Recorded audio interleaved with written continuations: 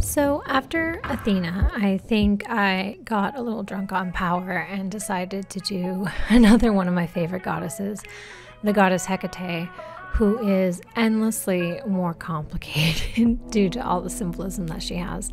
So for those of you who aren't familiar with Hecate, she is commonly known as the goddess of magic, but she's also the goddess of crossroads and the in-between.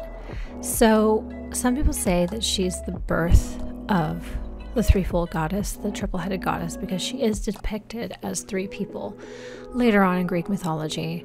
Earlier on, though, she was depicted as a woman walking along with a long dog that would howl her presence, announce her presence with its majestic and haunting howl. So I wanted to incorporate a little bit of Hecate A and Hecate B in here, and I did that mostly through the complexity of her headdress. Now, I tried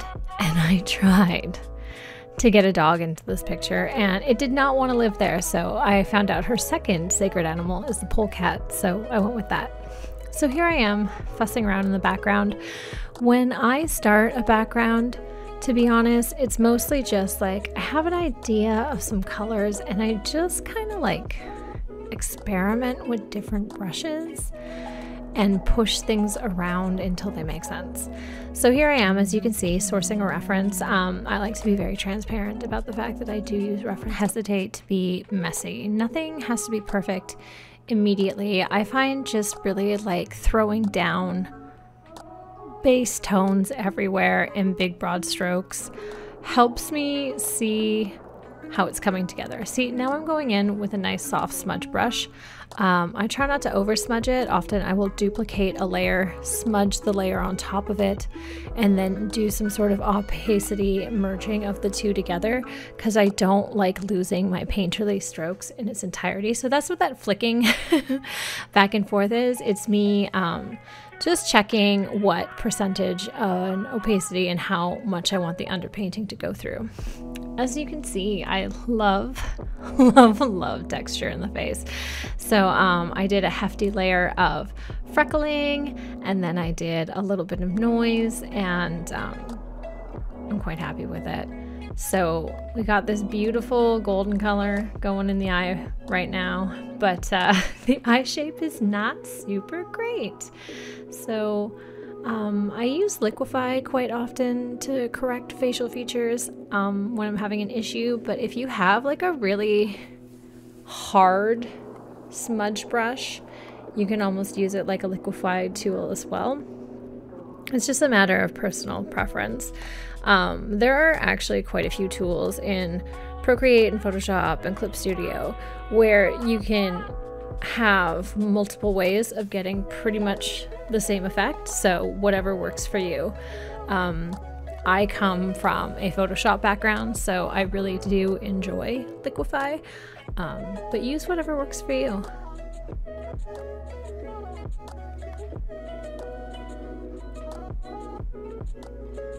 Yeah, so as you can see, the basics were put down. I flushed it out with some smudging. I brought back some of the paint strokes in there, and then I added all of that facial texture. And now I'm just going in and polishing up all of the different, I was gonna say body parts, but I think I mean facial features. Yeah, I definitely mean facial features. So yeah, we're giving her some beautiful soft berry lips. One of the reasons I was so attracted to the reference that I used is that I really loved the color palette. So that's the reason why I'm keeping that source up as I work on some of the finer details, because I wanted to kind of keep that strange and ethereal light source. And as I've mentioned before in some of my other videos, like light sources are absolutely not a strength for me.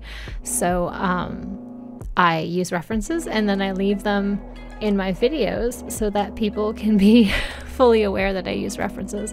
I know that there is some back and forth shade in the art community about using them and not using them, and whether that makes you a good artist or a garbage artist. And my firm stance is if you're using stock photography or you have permission and you're transparent about the fact that you're using references, you've got nothing to worry about.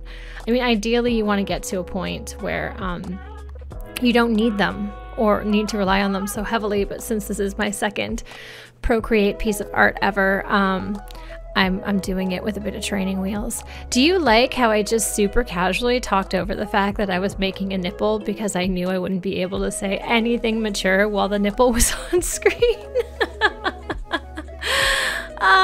So after I'm done the first pass of like facial features and roughing out the body, that's when I tend to put the reference away and never look at it again. I don't like it to become a crutch. So from this point on, it's all just kind of me mucking about until it looks right to me. So yeah, laying down some hair here. Doing it a little differently than I usually do my hair. I do a very sculptural kind of Art Nouveau, wavy, twisty, turny hair, but I actually wanted this one to look like a little, not flat, but just kind of like long and wispy and maybe even a little wet.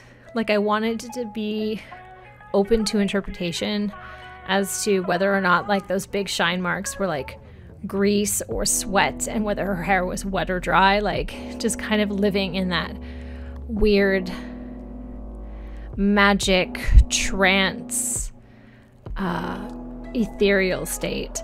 I also read somewhere, and I don't remember where I read it, so I'll be really embarrassed if it turns out to be a historical fiction novel, but I also read somewhere that some of the priestesses in ancient Greek, specifically the priestesses of Vesta, used to cover their face and bodies in animal fat while they were doing rituals. So you would get these gorgeous highlighter pops everywhere. And I just really like that idea. So I kind of really ran with it and added some non-traditional highlighter colors to make it be a bit more magic-y magic.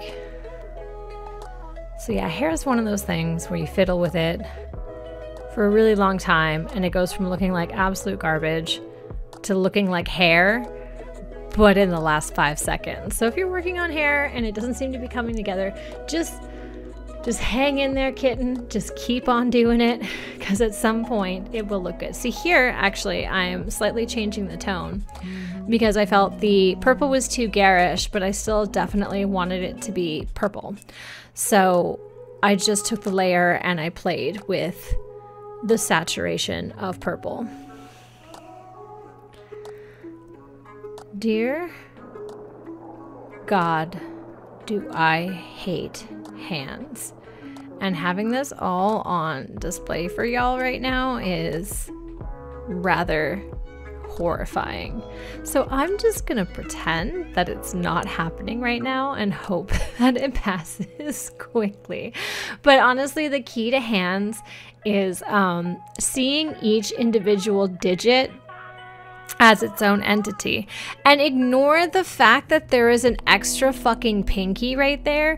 It is something. So I was working on that hand and I was like, something's wrong, I don't know why this doesn't look right, something about it looks too crowded. And like, so I struggled and hopefully this will go off screen soon because I'm literally embarrassed to look at it. And then I was like, I don't know, I guess that's as good as it's gonna get, and I put it down. And then the next day, I opened up the painting to work on it some more. And I was like, what did I do to her fingers? So don't be afraid to step away from your canvas a little bit. And, you know, I'm not saying that you're sitting there going like, oh my God, look at how talented she is. She's such an amazing artist.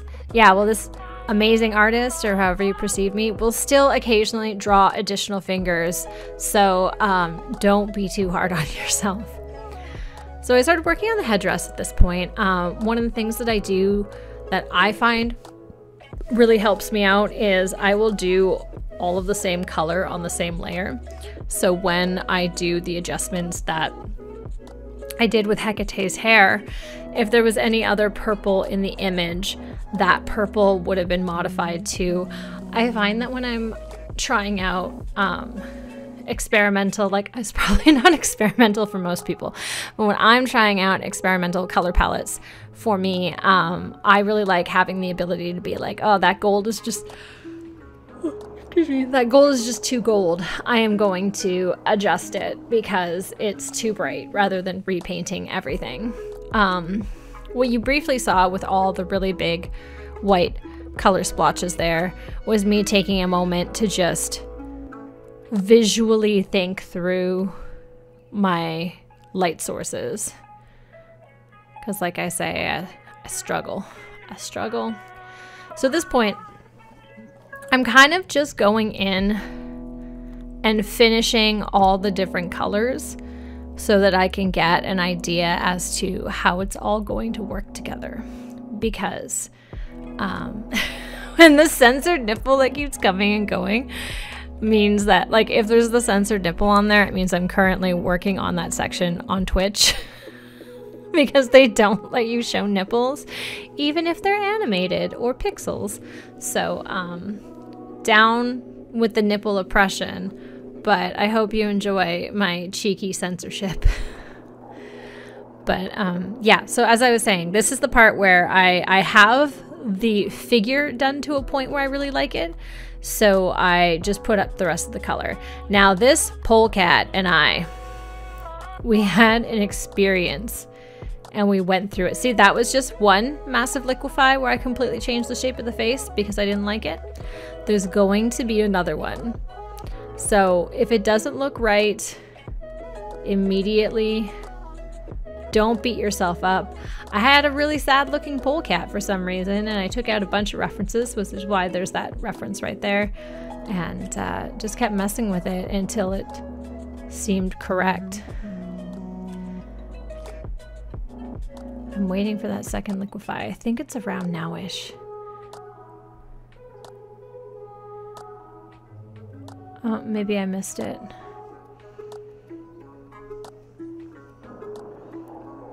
I'm not sure.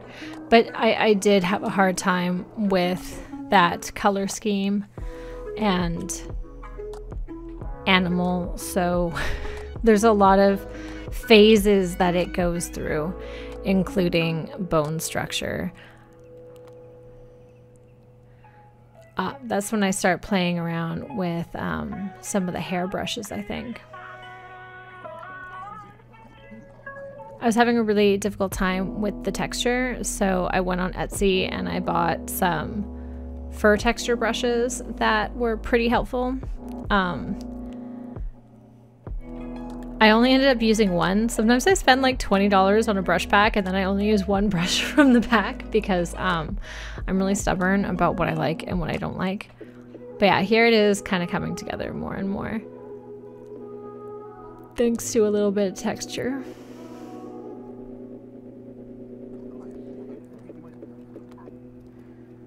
Yeah, and then I pop the reference back up again. I like hiding it every once in a while just to see what I would do on my own, if it makes sense, trust my own instincts. So it's kind of like having floaties, I guess, would be the best analogy. Like it's there in case I need it, but I try not to use it too much. Because pushing yourself is the way that you grow. At least it's the way that I grow. And I am very content to like sit on my butt and just be like mediocre. So sometimes I really need to push myself. See, now he's starting to look like a little polecat.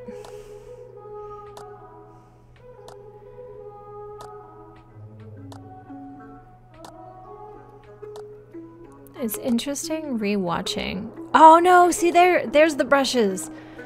I was trying them all out to see what kind of textures they would do. So you're gonna notice a lot more fur texture is about to come into this. Memories.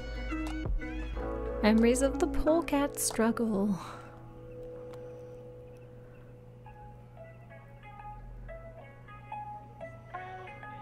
Okay, so that's another thing that I do is sometimes I'll just go through all the different layer variations, like what does screen look like, what does dodge look like, because I have found some actual like really gorgeous happy accidents doing that. So every once in a while, especially when I'm struggling with a color palette, I will go through all of them and just be like, is this good? Would this help me?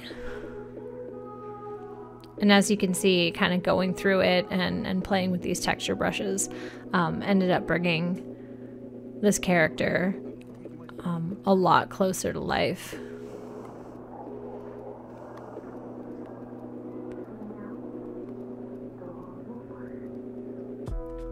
I almost wish you could see it with more detail in the video, because in the actual prints, like, you can see individual strands of hair, and I'm quite proud of it. It might be a bit too much detail, but that's kind of my life story. It's like, oh, we can add more detail. I guess I shall.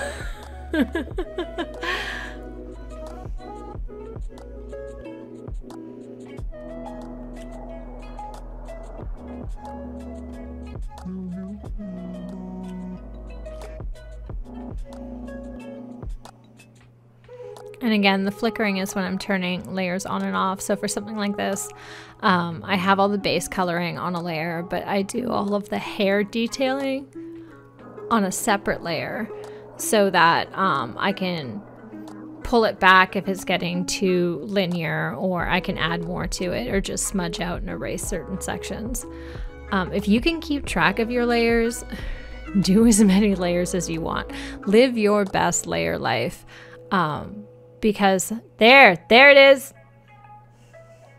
He was sad, and then he was suspicious, and now he's just majestic. And that was all just liquefying the snoot. So don't be afraid, even if you've already put a lot of work. Like, we're seeing this really fast, and I think we spent at least 10 minutes on that section. So I would hazard a guess that it took me like at least 5 hours of messing with it, and then I liquefied it again. So hopefully that's a bit of a lesson that it's okay to admit when things are just not working. And it's okay to go in and mess with them, even if you've already sunk a lot of hours into it. Because you're gonna regret it if you don't, I find. Like, if I had not fixed that the snoot boops issue, I probably would have been really pissed looking at my prints when I got them done a week or so later. So take the time. Take the time. There's nothing wrong with even duplicating the whole base image and just making adjustments on a separate image. I am so sorry. I was like, I'm gonna record my voiceover at 10 in the morning when I'm all peppy, and apparently it's still Yawn City over here. So I apologize for being a human being that can never get enough adequate sleep. Yeah, and there, I gave him a little shoulder flex, like, boop. Sometimes you just gotta go in and you gotta change some very basic parts. Like, just like those little tweaks can make all the difference. And here, to blend them in a little more, I was just adding a little bit more hair contouring. Because if you had a polecat on your shoulder, you're goddamn right, it would get its hair tangled up in him.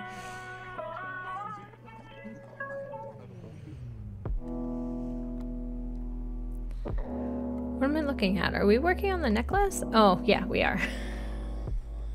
What is that thing there that I done did? Yeah, I think I'm just working on parts of the hair and the necklace there. Oh! Booby bounce. That was when I decided that the nipple was in the wrong place, and I once again liquefy. Liquefy saves me so often. I'm like, why is that? Why anatomy? Why is that too high? And then I fix it. This is my monarch butterfly. Technically, butterflies are the symbol of Psyche, as in Eros, and Psyche, as in the physical personification and embodiment of our own psychology. But the butterfly is also a powerful symbol of transformation. So I did want to include it. And also, like, while the skull is super baller and a little badass, I wanted to add a little bit more softness back into Hecate where I could.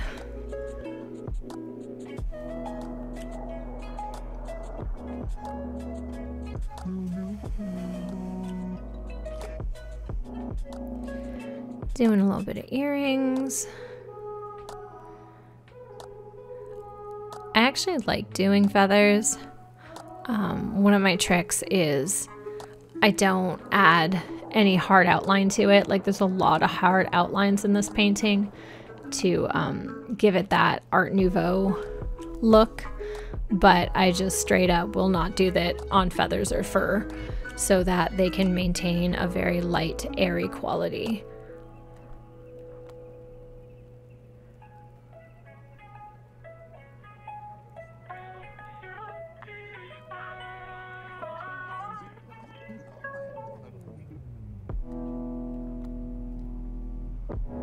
Not even sure what I'm looking at right now. Oh, the circlet. Oh man, it's funny how, like, I can't blow up these photos, like the document. I can't blow up the video files too much because then it just becomes like pixelated gobbledygook. But I want to try and show people as much as possible the process, which is why I actually settled on this new format of having like the full screen one and then the zoom in.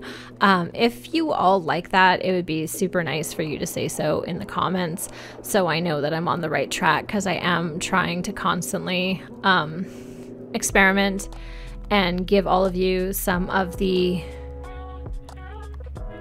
some of the best content I can provide. So this part I do not recommend. Doing bronze faces with inverted light sources is not a good time, and just don't do it. I still get mad when I look at them. And in my prints, they actually came out super dark, like darker than I was intending. And I was like, all of those hours, and you can't even see it. So one of the tricks to shine to metal, since we're looking at metal, is if you want it to be very shiny, you need more stripes alternating between light and dark. If you want it to have like a dull sheen, then you only need 1 or 2 transitions with some very minimal smoothing. But to make it look high shine, you almost need these stripes of various tones of the metal that you're working in, with some smoothing and some left very crisp and clear to be that like strong ass chrome highlight.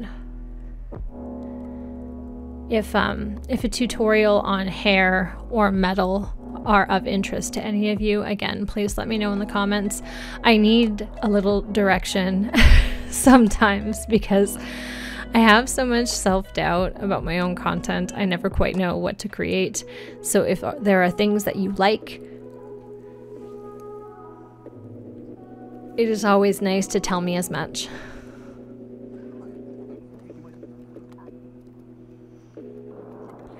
But if you look at the 2 heads, so there's one head with spikes and there's one head with a laurel leaf. In the depictions of Hecate, where she is 3 women, the head with the crown of spikes holds a knife. The one with the laurel leaves holds a rope. And then the one in front with the crescent moon holds 2 torches. So as you can see, I just sort of did my own take on it. Instead of 2 torches, I do have the 1 candle, but I wanted to do that kind of like mystic, all-seeing eye with the eye covered, like she's looking through the universes. And I'd added rope in her headdress There's no knife, though. I thought about having the polecat hold the knife, but then I was like, no, now you're just being ridiculous. Like, it shouldn't be going around being like, I will cut you. It's a cute little polecat. Sometimes in art, I have really wacky instincts, and sometimes I follow them, but this time I was like, maybe not. Maybe not have an armed and angry polecat on Hecate's shoulder. I didn't want it to become like comical. As someone who is spiritually inclined and has been brought up in a shamanistic household, but also practiced Wicca for a very long time, and I'm still kind of low-key practicing, I don't think it's good juju to draw a god or goddess and then like do a mockery within it. You know what I mean? It's like being like, hello deity, I have, you know, invoked you and tried to play homage, and then I did this silly cartoon on your shoulder. So there I am with another reference I found on stock photography. I find skulls are pretty difficult, so I use references for them. As you can tell, that wasn't the reference I used to draw from. That's something that I really like doing, so it avoids my work becoming recognizably referenced. I will draw by eye, but then use a reference for color and texture, or I'll do the opposite, where I will use a reference to get the anatomy of something down, but then not use it for color or anything of that matter.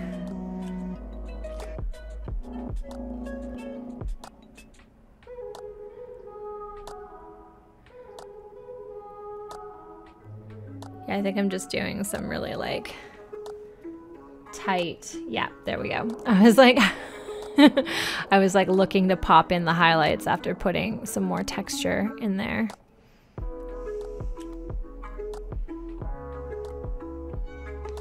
And now I'm going in and cleaning up all of the rope that's attached to the headdress.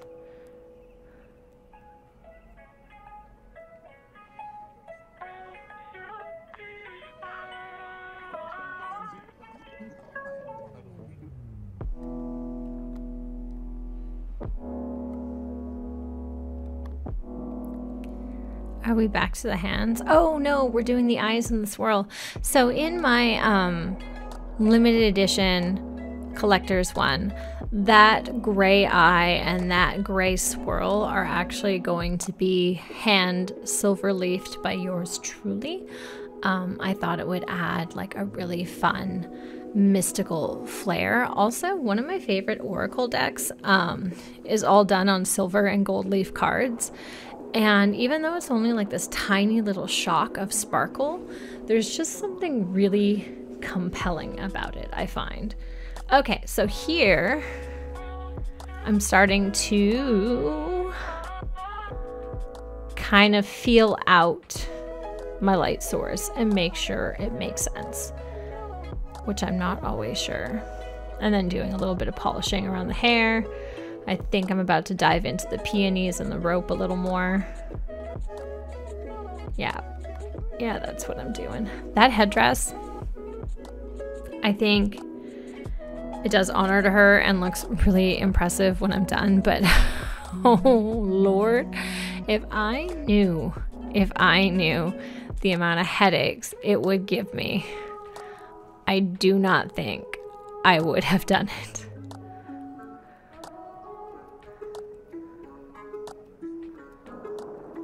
So the yew is the plant, well, the plant is called yew, that is around the bottom, and it is actually Hecate's sacred herb.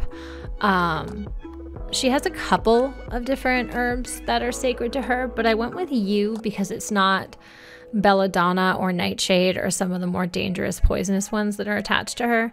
It can also be used for healing, and I wanted to emphasize both the good and bad of magic and healing and all of those important things.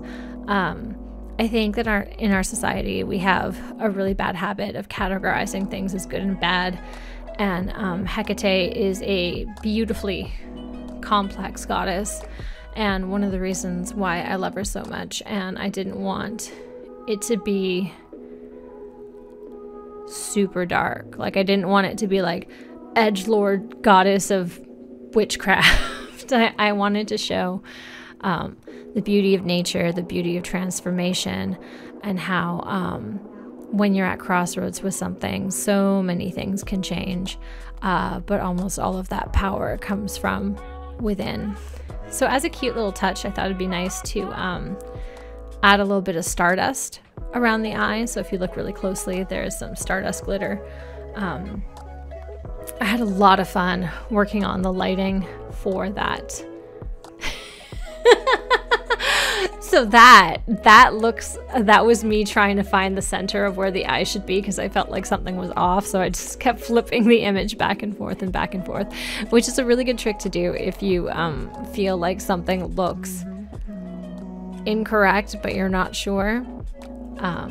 It's a great way to do it.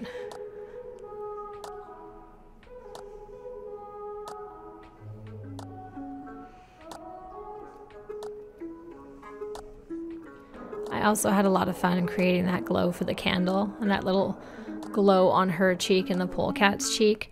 I was actually quite nervous about doing that flame, but in the end, I think it brought a really special warmth to the piece that was needed. So I'm pleased with that.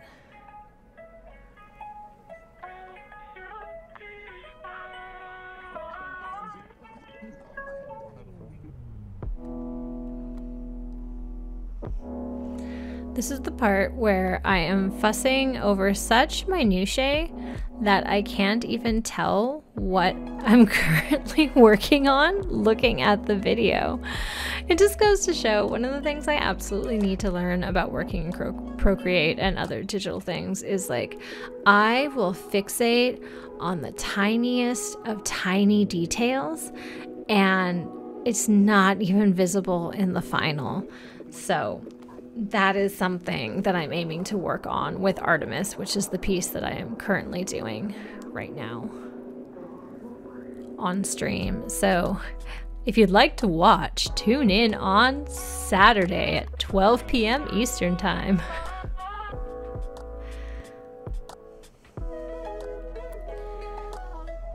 I decided to add